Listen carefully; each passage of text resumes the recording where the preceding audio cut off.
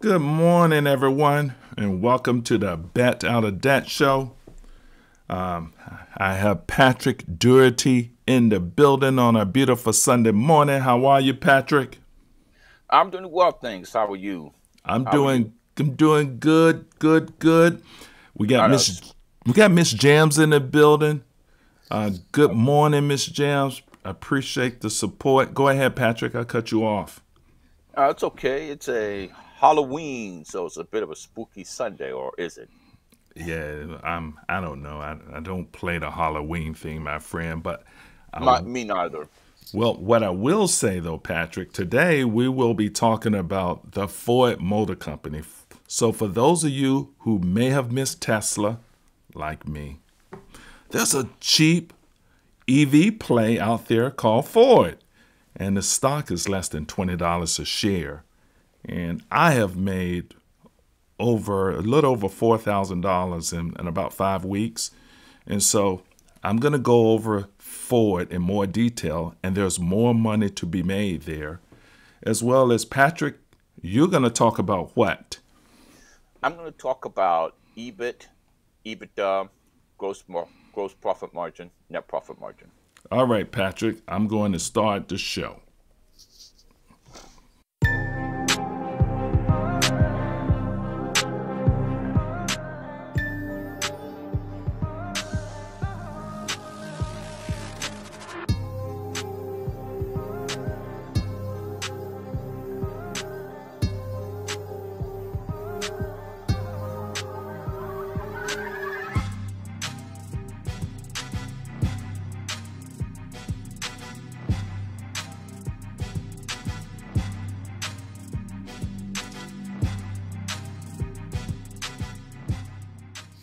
All right, Patrick Doherty.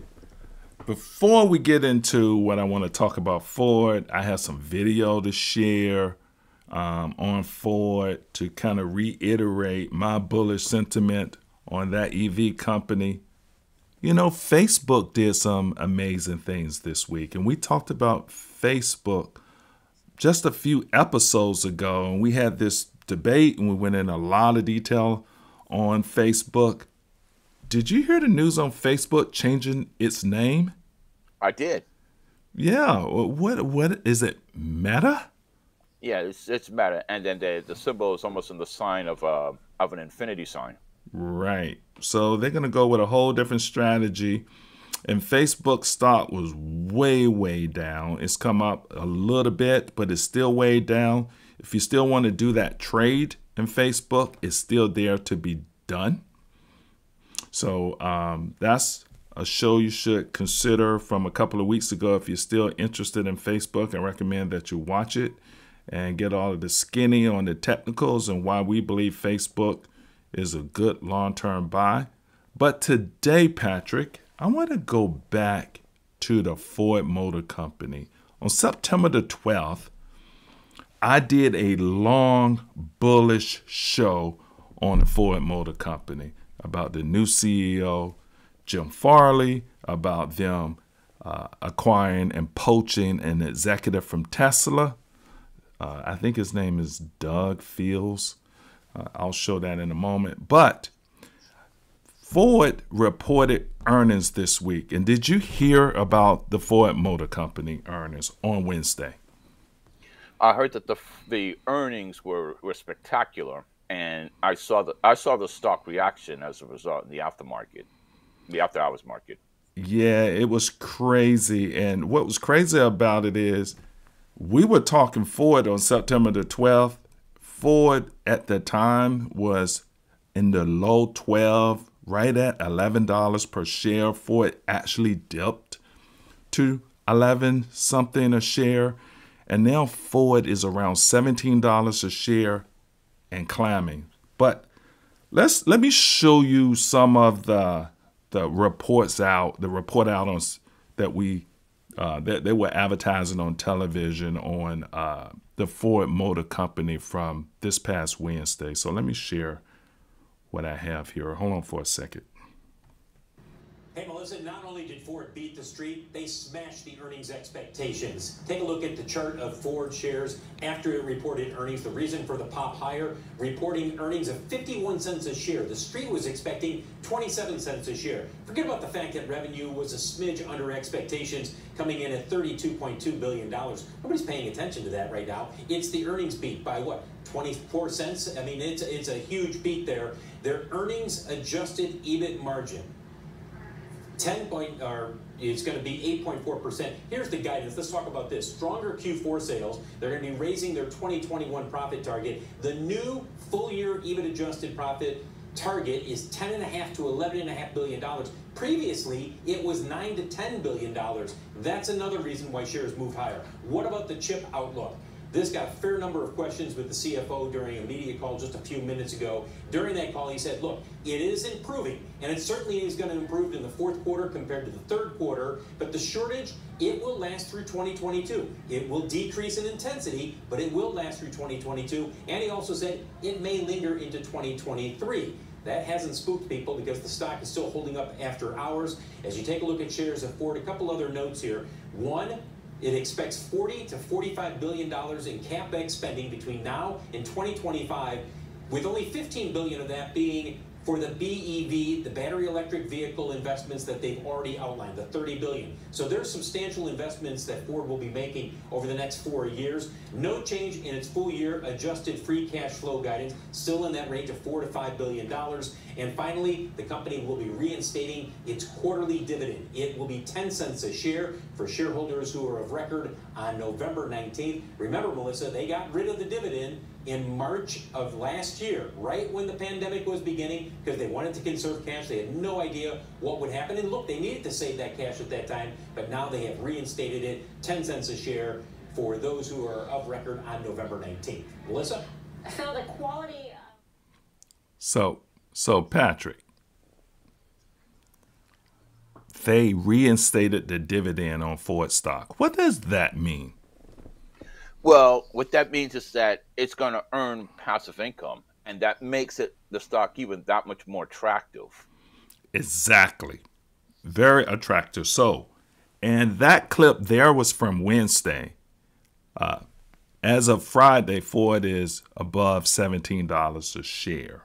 So, and they mentioned EBIT, their EBIT raising a guidance on EBIT. You're going to go into EBIT in a few moments here, but let me share some additional footage on the Ford Motor Company from Wednesday. Here's another short clip. Hey, Guy, what does this tell you about whether Ford or GM is a better investment? I think it's Ford, but yeah, maybe you're splitting hairs, but I do think it's Ford, and you can make, and we've talked about this now for a while, just on valuation alone. A lot of people say you don't buy autos when they're cheap, and I get it, but one of the points we made is you can get to the point where they're just too cheap, and I think that's where we are with Ford. For example, Credit Suisse, I think on October 20th, just raised their price target to $20. I think that puts them high in the street. Prior to that, I think the range was between 11 and 18. I mention that because I guarantee over the next couple trading days, you're going to see analysts ratchet up their numbers on valuation. So you just put a 10 multiple on the $1.80 or so they're going to earn, and by the way, it's probably going to be more than that next year. You're talking about an $18 to $20 stock. I think that's where it's going. So for me, it's Ford, Mel. So right there, and I like Guy Adami. He's one of my faves. And so if you miss Tesla, or if you do not have the big $1,100 a share to buy Tesla, you can buy Ford, who is transitioning over to an EV stock. And when we talked about Ford on our September the 12th episode, Ford was being, I think the PE ratio then was around 7 times the earnings per share. Ford is already up to 10 times earnings per share, and it's going to continue to grow based on that's still very cheap. That is exactly still very cheap. Now, you mentioned something a minute ago, Patrick. You mentioned with the dividend, they're making money from their investments. Listen to what Tim Seymour had to say about Ford's investment, and you would be surprised what they're about to do here. Check this out.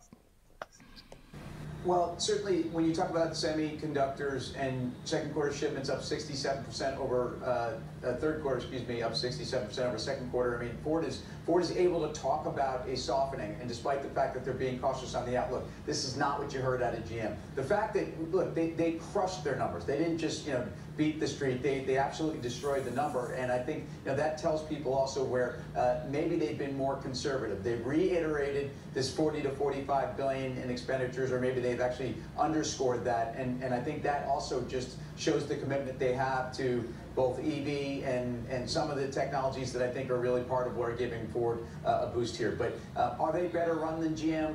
Hard to know. In terms of historically, arguably, GM was the one that cut loss-leading businesses faster than Ford, and I think improved a lot of the elements of essentially the production chain. This is a very exciting day for Ford during difficult times, and they can talk about commodity costs being higher, et cetera. No big deal here.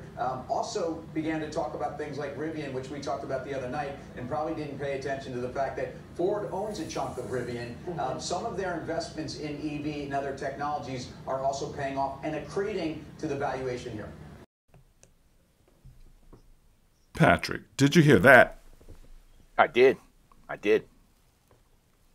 Ford owns a big chunk of whom? Rivian. People didn't know that. This executive team with Ford is a different team. So when you look at the charts of Ford and you go and look at that 200-day moving average and you see Ford below the 200-day moving average up until the new CEO takes over, boom. So they're making money on their investments too. Now, I mentioned earlier that Ford poached Doug Fields from Tesla and Apple. So, and this Doug Fields guy was the head of the whole new Apple car. I'll show you him in a moment. But check out what Ford is transitioning to for the future. Check this clip out from Phil LeBeau. Shares of Ford in the after-hour session climbing. They are now up by about 7%. Let's get back to Phil, who's got fresh commentary from that conference call 36 minutes in. Phil. Hey, Melissa, you talk about a strong earnings call with analysts. That's what we're hearing from Ford right now between CEO Jim Farley and CFO Jim Lawler. What you're hearing is a very strong representation of where they believe Ford is right now and where it is headed. In fact, a couple of comments, they were asked about 2022. They both said that they believe that it will be a strong year. Now, they're not putting any targets out there for 2022. We won't get that until February in terms of financial guidance. But they also believe that Ford is in the midst of a transformation. Jim Farley saying they're making strong progress in transitioning the business away from what it used to be for decades upon decades, where we build the models, we sell them to dealers, we stock these dealership lots, and then you and I go out there and we say, well, I like that F-150, yeah, I'll buy that one. They are transitioning to a model where you and I will look, whether it's at a Ford dealership or whether it's online, at a model, and we will customize it and we'll say, that's what I want. And then you go into the order bank. In fact, they were talking about how much their order bank has grown. It's that type of discussion right now with the analysts that is getting a lot of attention. In terms of the chip supply, by the way, Melissa, they were asked how much do they expect it to improve. And they said, well, probably about 10% next year, but they expect the severity of the chip shortage to ease as it goes throughout the year. So while they do expect it to last through all of 2022, they expect the severity of the crunch to ease sequentially as you go month by month throughout the year. Melissa, back to you. Okay, Patrick. What did you hear there, my friend? What I hear there is that they're changing their inventory structure and the way you can order your cars.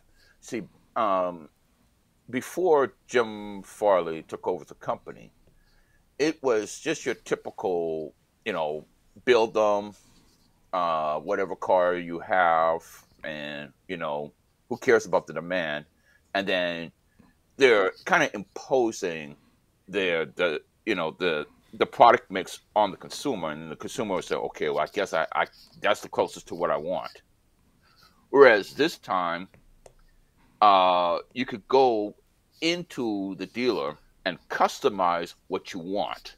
So what that does is it lowers the cost of inventory and it becomes more of a just-in-time inventory model. This is what Walmart did in the 1990s, and that's what put them well ahead of its competition, because it was a just-in-time inventory structure. And it's just very similar to, like Lamborghini. Lamborghini is very, very well run, and you can go into a Lamborghini dealership. You can pick your color, you can pick your model, and if you may have to wait a little while because of the shortage of Lamborghini cars, but Lamborghini has just been killing it because of that, and Ford is following the similar model, just-in-time inventory.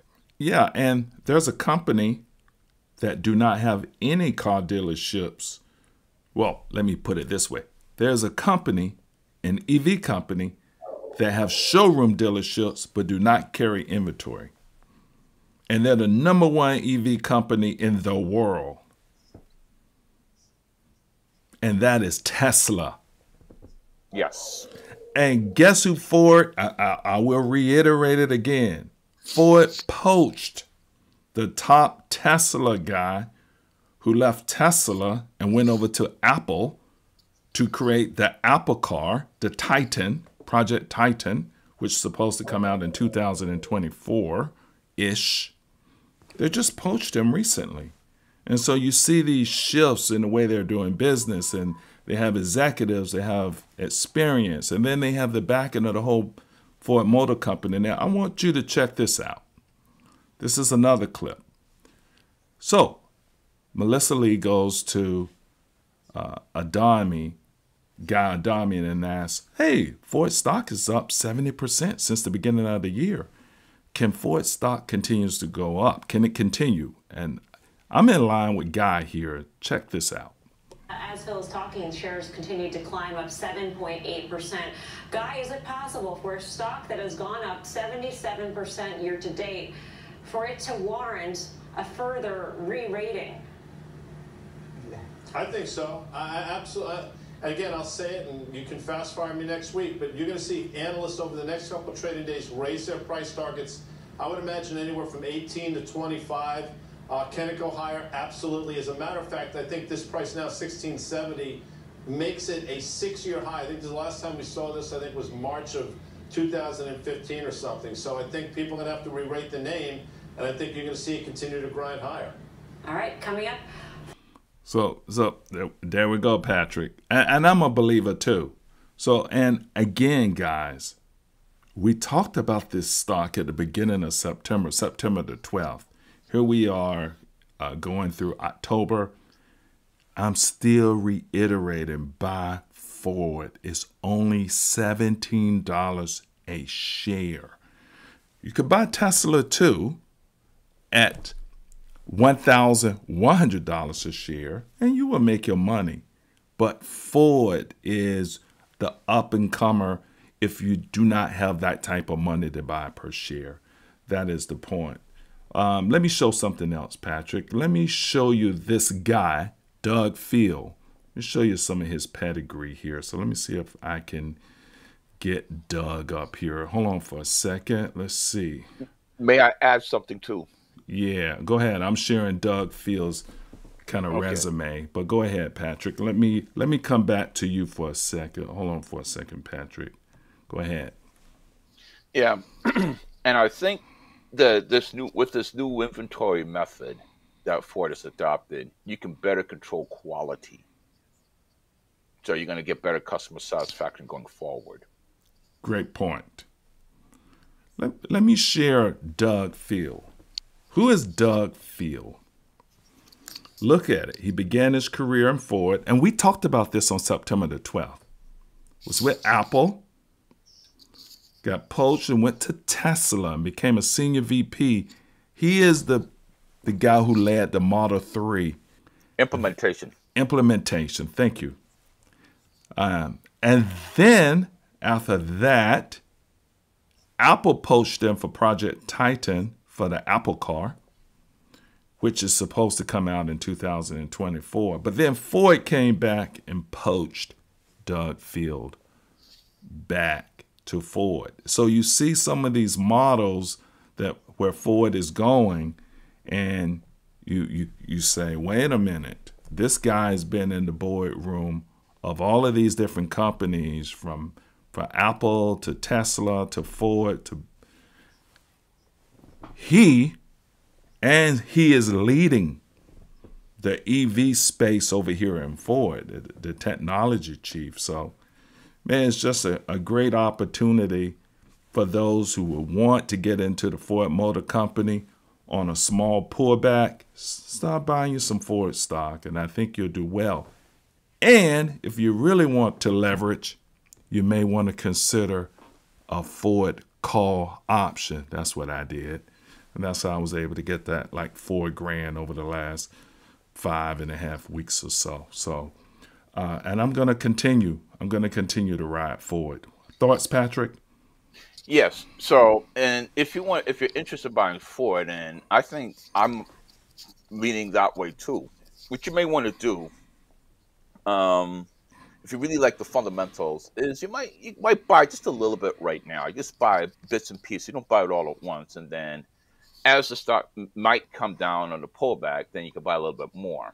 But it's probably even at $16 to $17 a share. It's probably still a really good price to start buying a little bit, and just every paycheck, part of your paycheck or whatever sources of income, you could just peel off, like buy 10 shares. That's $160, $170. Yes. Yeah, and they just had their earnings on Wednesday. Ford is projected to continue to grow. Right. And they're coming out. They're going EV. And so their price right now, based on execution for the future, once they prove they can execute, their earnings per share multiple, which is the PE ratio, is going to go up even more. Right now, their PE ratio is only 10. So you're getting the price of this stock at 10 times the earnings per share. Even if the earnings per share stayed the same, which is not, the market is going to start paying 20 times earnings per share. You've just doubled the stock, even though the company is earning the same per share, which is not. But the point is the earning per share is going to go up. What the market is willing to pay for the company, which is PE, is going to go up. And those two expansions is a really compelling tailwind for the Ford Motor Company. I'm still buying stock. When it dips, I'm going to do more call options. And Patrick, in the future, we're going to have to go over our call option strategy, because we're pretty successful on buying at the money and selling the short. 85% probability out of the money is typically what we do. 6 months expiration. So we should spend some detail, because people buying stock is the risk-free way, the less risky way to to trade, to make money, to place a bet, if you will. But if you really want to leverage and make the bigger money, then you do options. But options carries considerably more risk. So, and options are not for everyone. Definitely. It's a very complex strategy. But yeah, Patrick, I kind of wanted to share that. And for those who do not believe, go back to September the 12th and look at that Ford episode I went into a lot of additional detail on September the 12th, going over the Ford Motor Company. And I am even more bullish today. So, Patrick. Yeah. Go ahead. Yeah. So, I don't have any shares of Ford yet, but I'm thinking of, I'm going to buy a little bit. Yep. And then as it comes down to maybe a more attractive level because of its run up, I'll buy more. Yep. Maybe do a call spread, some kind of spread stock strategy or option strategy. Okay. as it gets to the bottom end of the Bollinger Band. Miss Jams, I'm just getting to some of the comments here. Miss Jam is making some comments about the Corvette. And then also a comment, when was Ford at its highest share price? Over $100, for example. I don't know. I haven't looked at Ford share price historically. I know that I believe $18 a share has been a ceiling for Ford. So once they break through the $18 per share mark, that's been kind of resistance. Once they break through that, then the sky's the limit. But I'm not sure. I would have to go back and kind of Google. Good questions, though. Yeah, very good question. So, hey, Patrick, and I'm a big fan of the Corvette. My brother actually just bought a brand new Corvette. My brother Tony just bought one brand new out of the showroom. I've been considering buying one myself. But, Patrick, in the Ford releases that we just talked about, they talked about EBIT and EBITDA. Can you share with our audience what is EBIT, what is EBITDA? You are an accountant. You know this stuff. If you can speak that stuff, and then what I'll do is interject with some questions, because oftentimes, Patrick, you can go so deep in this stuff, you can go completely over my head. So will you share what EBIT and EBITDA is in terms of all of this financial jargon? Yeah, indeed. No problem. So what I'm going to do is I'm going to share an article, and then it will kind of describes what it is so that people can visualize and read along with me what EBIT is. So can you share this? Can you see the screen here? Let me get here, Patrick. Hold on for a sec. Let me get you in here. Hold on, Patrick. Let me see. I'm having a slight technical difficulty. Let me see if I can get you up, Patrick. Hold on. I'm on the wrong screen. That's what it is. Now we have you, Patrick. Go ahead, please. Okay, so this is an article by Seeking Alpha, and I think it does a pretty good explanation as to what EBIT is. So EBIT is the acronym for earnings before interest and taxes. EBIT this is an income statement line relating to the profitability of a company's business. EBIT may also be referred to as profit before interest and taxes.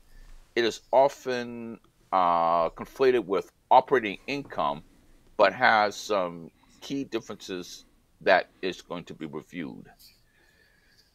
Now, what EBIT is? Business owners and investors frequently pay attention to EBIT, which is the company's earnings before interest and taxes. EBIT appears on a company's income statement, and it's a measurement that assists business owners and investors in assessing profitability. EBIT answers the question of how much of the company's revenues remain after operating expenses are deducted. So, if a company's EBIT is negative, managers will have to curb expenses or increase revenues to have a chance of becoming profitable. So, here's a calculation of what EBIT is. So, the EBIT formula and calculation, the EBIT formula subtracts the cost of goods sold. So, in trying to come to gross profit revenue, so that's the gross revenue, and then you subtract your operating expenses.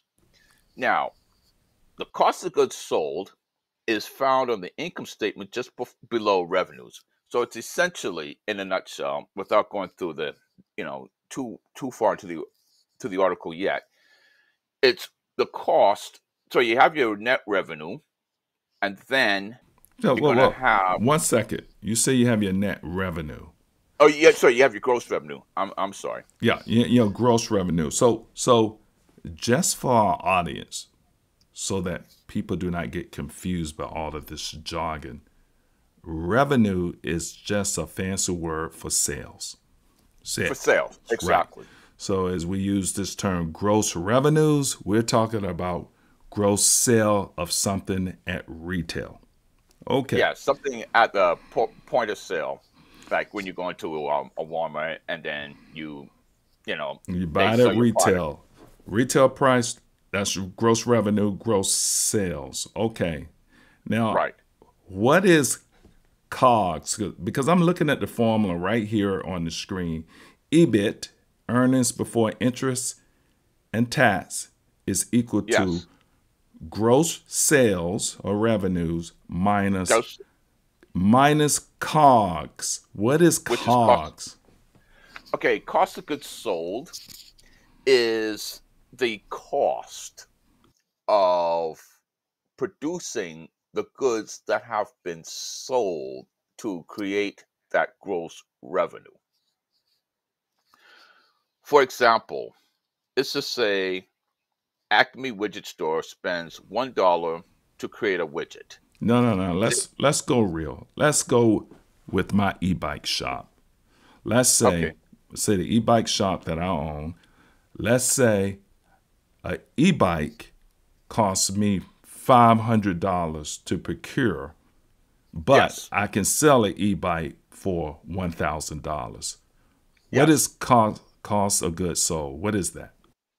Then your cost of goods sold would be the $500 it cost you per unit that you just sold. So if let's just say in this example, you sold one e-bike for 1,000, and it cost you $500 to procure um, that e-bike. Your cost of goods sold there is $500. Now, does cost of goods sold include my employees that's working in the store to sell the e-bike? Does it include the lights and electricity in the building, or is it just the purchase of the bike from the supplier itself? It's just the purchase of the bike of the supplier itself in a merchandising business. So the lights, the rent, the salaries, um, those are considered operating expenses. Ah, that's next. That's next on the list in the EBIT formula. Okay, continue. Exactly. Continue, Patrick, please. Yes. So I'll continue with this example again. Let's just say that some widget store make a million widgets in a quarter, but sell 800 of these widgets for the price of $2 a widget. The gross revenue is 1,600, while the or 1.6 million, while the cost of goods sold reported is 800,000. So that's your cost of goods sold. On top, they spend 1,200 to 12,000 per quarter in rent, so that's not your cost of goods sold, and 20,000 in sales and marketing, so that's not your cost of goods sold. That's more operating expenses. Gotcha. And they were saying that we probably need to blow that up a little bit in the future, Patrick, but gotcha. Okay. Okay, so that's EBIT. EBIT. Earnings, which is profits, Yes. before you deduct Interest. interest and taxes. And the reason why you do not include interest and taxes is that interest and taxes are not considered operating expenses. Only an accountant would know all of this gibberish. Okay. And so what does EBIT give me? Does EBIT allow me to compare one company to another? It levels the playing field. Is that what EBIT does? Well, what EBIT does, it determines what your operating profits are. So what it would do is it would allow you to compare companies within an industry So it's a better measure to see how profitable from your normal business operations a company is in a particular industry. Gotcha. So Yeah. you might want to look at the semiconductor industry. Right. So you can't compare two different industries. You compare two companies in the same industry and you take out that interest and taxes and you can just look at the gross sales and profits and Yes. gross costs. Okay. All right. Gotcha. So what about EBITDA? EBIT, EBITDA. EBITDA looks at interest. Now, that's taking out non-cash expenses such as depreciation and amortization. So it's a closer measure of cash flow than EBIT is. So let me delve into that in this article here. So if I may share my screen here, give me one moment.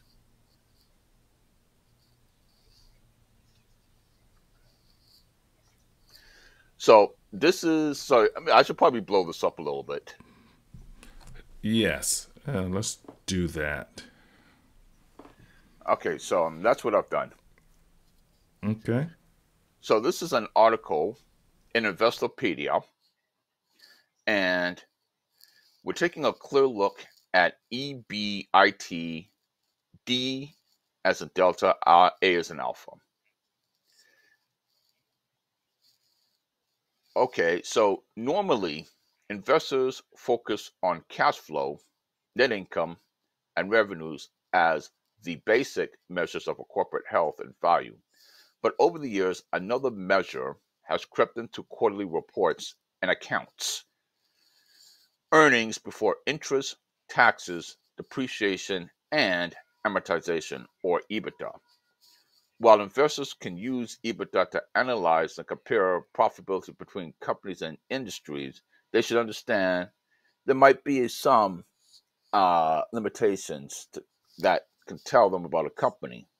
And here this is what the Hold on.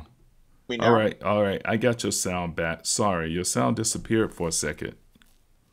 Okay, Yeah. so I Go. was just saying, I'll cut to the chase. So EBITDA is equal to basically your net profit. So basically your bottom line. Then you're adding back interest, you're adding back taxes, depreciation, and amortization, because these are considered, well, the interest and taxes are considered non-operating income or expenses, and depreciation and amortization are considered non-cash charges. So essentially, EBITDA looks at the cash flow of the business. Like, what are the cash expenses? What is the cash um, operating profit? Is what I like to refer to that as, and I'll stop sharing that. Now, Patrick, can you go back to the advantages? Can you go back to sharing for a second? Because there were some advantages there, some Okay, I can. takeaways. I would like to kind of look at those takeaways if we could Okay, for EBITDA. I think those takeaways are very important. okay. So you want to go back up to here? Key takeaways. Yeah. Let's go through some of these takeaways, Patrick. Okay, so earnings before interest, taxes, depreciation, and amortization is a metric that measures a company's overall financial performance. So what that means is, how are the operating profits before your depreciation and amortization? And again, depreciation and amortization are non-cash charges.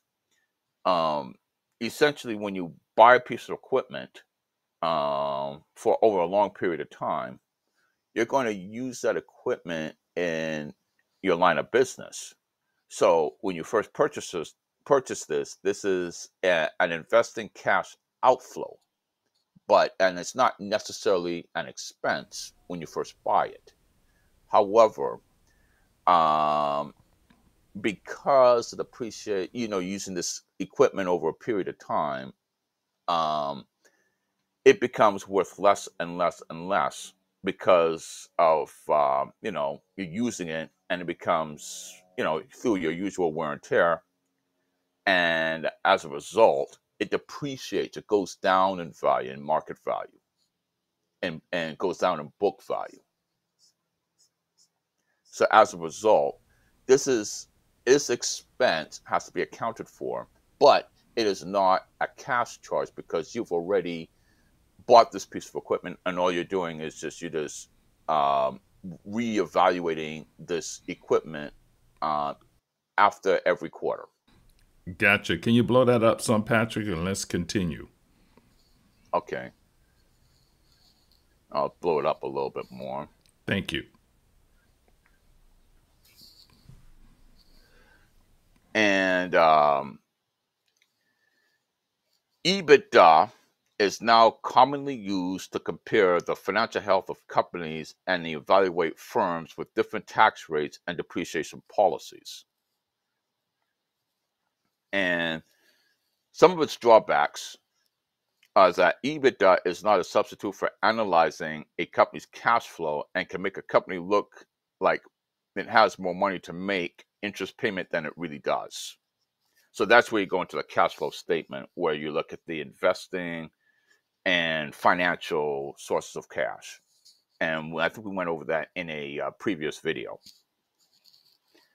The EBITDA also ignores the quality of a company's earnings, and it can make it look cheaper than it really is. So essentially, it doesn't really analyze, how the company really accounts for some of these, some of these sales. It could be manipulated to a certain extent, whereas cash flows cannot be manipulated. Can you go to the top? You missed the second from the top. Oh, this right here. In the mid-1980s, investors began to use EBITDA to determine if a distressed company would be able to pay back the interest on a leveraged buyout deal. Oh, okay. So it's essentially, for those looking for takeover targets, I suppose, or those interested in M&A, mergers and acquisitions. Gotcha. I mean, right now, I think for our own purposes, it's not really that important to really look. That's, an important use of looking at EBITDA. I think when you want to look at EBITDA, you want to see, how much the company is generating before depreciation and amortization, since those are non-cash charges. That's the key takeaway. All right, Patrick, we can stop sharing. I kind of pulled this back up. So, I mean, that's kind of where we are. I talked very bullishly about the Ford Motor Company. And within those reporting clips that I showed, they were talking EBIT and EBITDA. Yes. So we know what that is now. Patrick, do we want to share a trade? Because there is a trade out there that's a screaming trade. I am in it, and it's still there for the taking. And do you know what that is? I'm giving you the... Oh, okay. You're talking about Visa. Right, the letter V. The letter V, Visa. All right, let's get into it. Yeah, let me show you this, what I'm looking at right now. I'm already in this trade, and I'm about to probably put some more up on this trade. So let me see if hold on for a second, Patrick. Bring my screen back here, and there we go, Patrick. I think I'm sharing my screen here. Yeah, I don't have my multiple screen situation going here, so it makes it a little more difficult. But Okay. where I'm at is barchart.com, and let me pull this up and try to get it on the screen here. All right, let's see. Hold on for a second. All right, Patrick. Let me get this up on the screen here. I have Visa. So I'm on also looking at it. Okay, so on barchart.com, you go to interactive charts, click on it, and I have it already programmed, right? But you have your frequencies and all of that. Let me change my little chart situation over here. See if I can change my little chart situation to just the 200-day moving average. I want to show something here that I particularly like. And that is, and so I already have these filters templates set up, so it's easy to do. But take a look at this, Patrick, here. Take a look at Visa. Visa is trading right at $211 a share. I see that. And take a look at the red line, the 200-day moving average. And we're looking at a 1-year period. Every time Visa has touched the 200-day moving average, it kind of bounces up and continues. And look here. Visa has come down and broke the 200-day moving average. Do you see that? I see that. Yeah, right to the far right. Really badly. Like the 200-day moving average should be at $224 a share. I see that. Visa stock price is trading at $211 a share. So that's like a $13 discount. So one could either freak out right here and say the stock is going to continue to go to zero. And we're talking about Visa, the credit card company. Or one could say this stock is heavily discounted. And if I buy down here where it's cheap, then in the future it's going to go back up and I would make money. And so I think I'm more on the it's cheap side of the game. So I wanted to show that just in reference to the 200-day moving average, how Visa has greatly broached the 200-day moving average. So what do the analysts think of Visa? If you go to bar chart and look at what the bar chart analyst thinks, as far as the analyst ratings they have collected, based on 22 analysts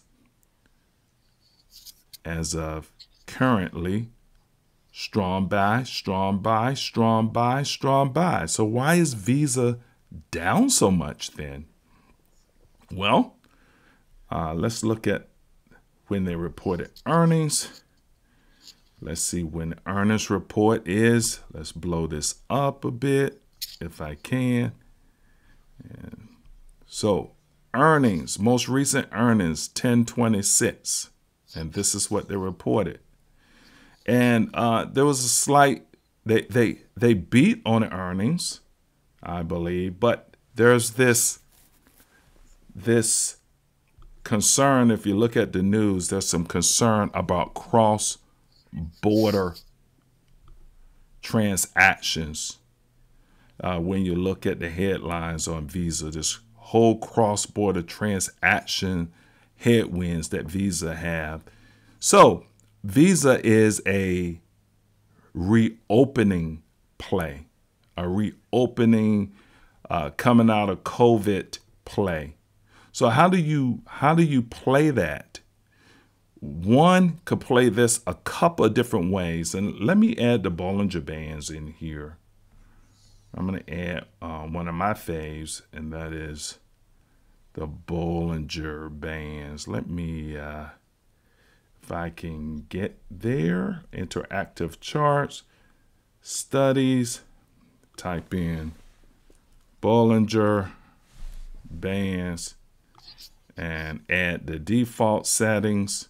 You can add the Bollinger Band on top of this. And as we have talked about in previous episode, the Bollinger Band represents where the stock typically trades, and that would be in this rim here with the middle of the Bollinger Band, that middle line in the middle, and then you have your second deviation high, which is the blue above, and then you have your second deviation low, your band below the middle. Well, you can see Visa is just stretched the bottom of the Bollinger Band and is trading a few deviations away from the middle. So how do you do a trade on this type of situation? What one could do is come down to this area and sell a put. And if one were to sell a put here, you would be betting a month or two from now that Visa's stock price will not come this far down, and you can make money. So how do you do that, Patrick, and what does that look like? So one would go and you can look at the option prices on Visa, and let's say we were to go out. Let's look at some of the expirations on an option contract on Visa if I were to blow this up a bit. So let's say we look 2 months out. Let's look about, let's say 6 weeks out, maybe to the middle of December. And why would I pick December? Well, what comes in December? What is December the 25th, Patrick? Christmas. That's Christmas. Christmas. And every year in the November-December range, what happens?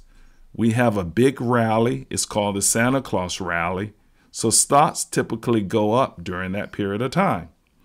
So what one could do, because we just saw that Visa was so low on the Bollinger Band, and Visa is trading around $211 a share. And let me pull this out a bit so we can see this. Let's look at the option prices here.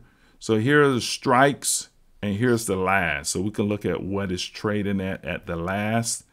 So if I were to go with the 215 at the money, 215, yes, that would cost me on the last right here with the last trade, that would cost me about $5.60 a contract.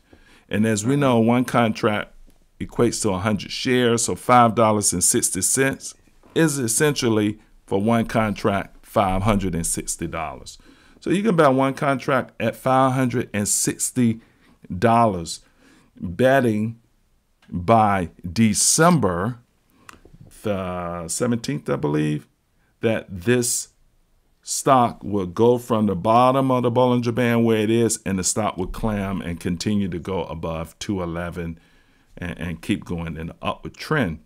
So that's one way to play this. You would buy a call at the money on the expiration right here. Well, actually, I wouldn't even do this here. I would actually go out 6 months to give myself enough time to make sure that this trade works.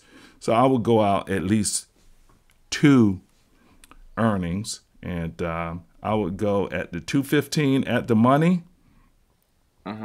This would cost me $15.70, which means $1,570.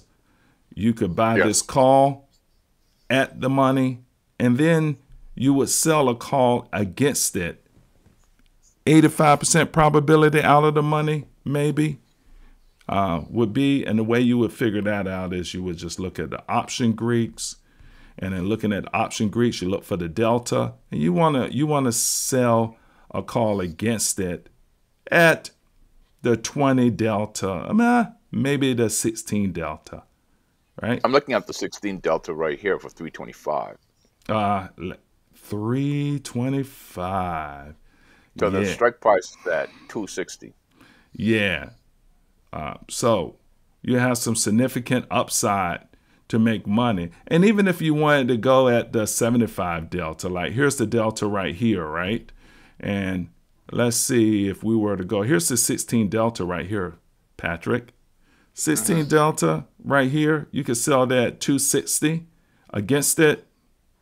So you could take, this 325 off of the previous 15, and that's your trade. So There it is. there it is right there. So if that was a little too fast for you, then you can go on YouTube and easily learn about call spreads.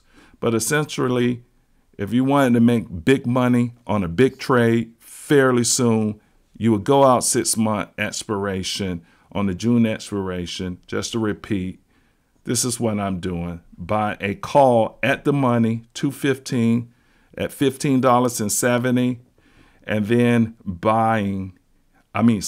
selling a call 260, the 15 delta, 16 delta at 325 net.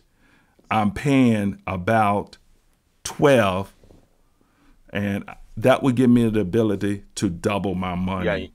You'll be buying it. That's about 12.40 for Yep, for that. 12.40, and you would reduce your risk, and you can make some good money on that option call spread. Now, again, if that option play is too much, just buy Visa right now at 211 and hold it. That's the other way to do it. And as the economy reopen from this variant Delta, the Delta variant strand that's out there, you'll be good to go. So that's kind of what I wanted to share, Patrick. I wanted to kind of share a trade. I want to help people make money, man. And we're making money. And that's an actual trade that I'm doing. That's one trade. And that's on the call side. The first trade that I mentioned before was the put side. So you can do a trade this way as well. Let's say if you don't want to spend money, you want to collect the money and keep it. Here's the second way you would do that, Patrick. Let me go through that, okay?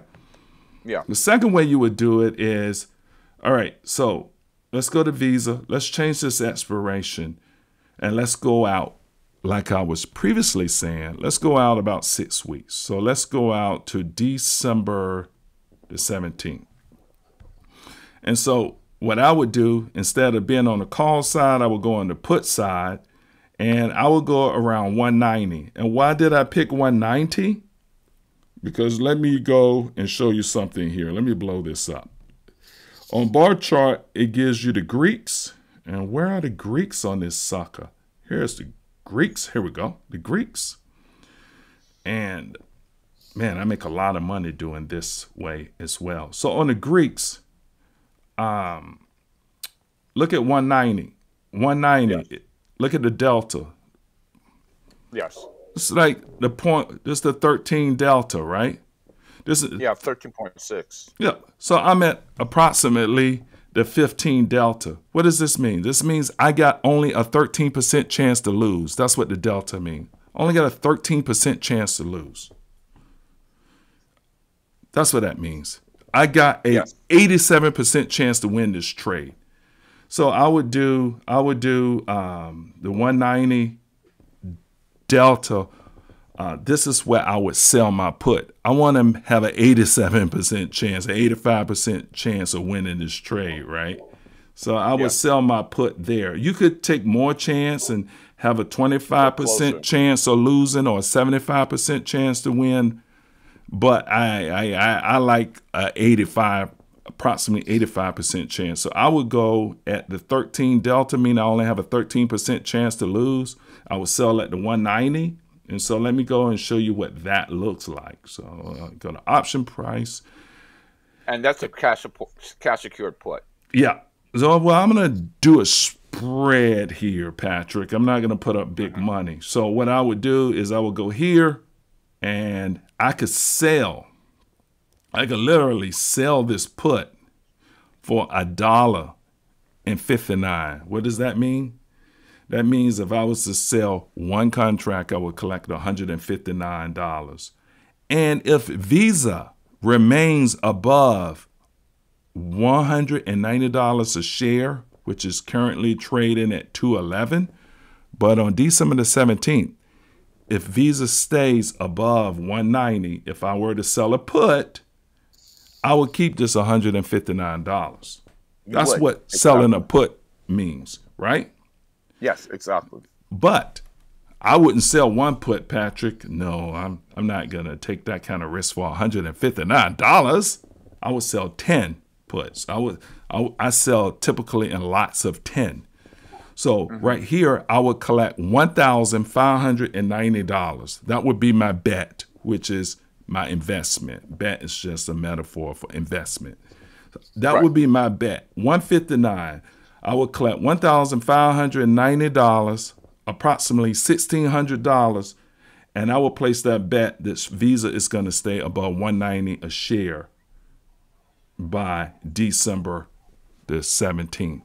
That is price is oversold. And what gives me confidence on that, Patrick, if I were to do that trade, what gives me confidence on that is look at Visa down here. Visa, this is where Visa normally trades, right there on the black line in the middle. That is called the 20-day moving average. It tracks where a stock typically likes to trade. Visa is so far below where it typically trades that I feel that is almost impossible to get down to 190. So I'm willing to sell a put here and sell 10 of them to say it's not going to be there on the 17th. Do I have to stay in this trade, Patrick, all the way to the 17th? I do not. You don't. I do not. So when I'm up $500 like mid-November and Visa is still up, I will close the trade, give them $500 back, keep $500, and I just made $500 in 3 weeks.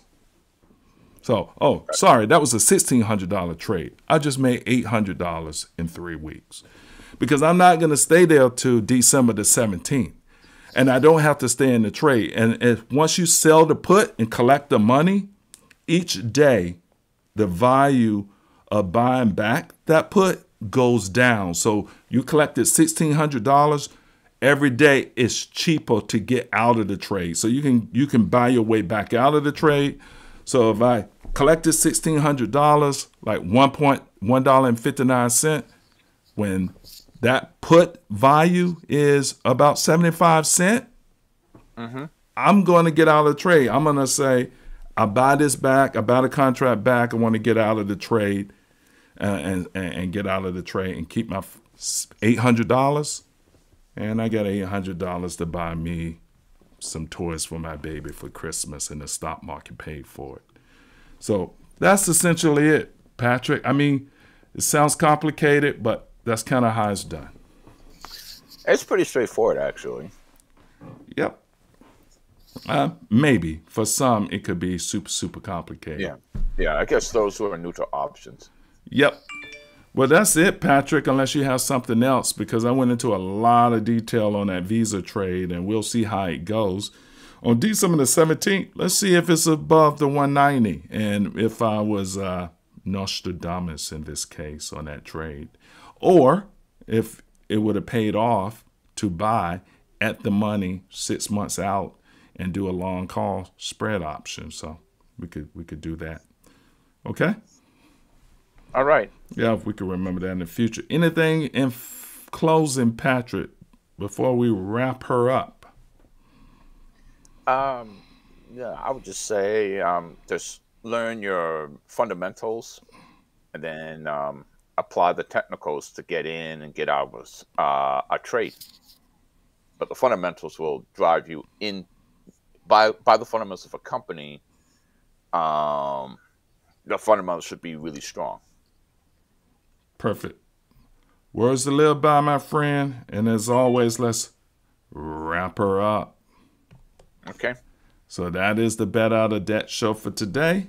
And hopefully you learned something. And if you like the show, give us a like. If you have a comment, please provide it and share with those who would like to build wealth with us. We'll be here next Sunday.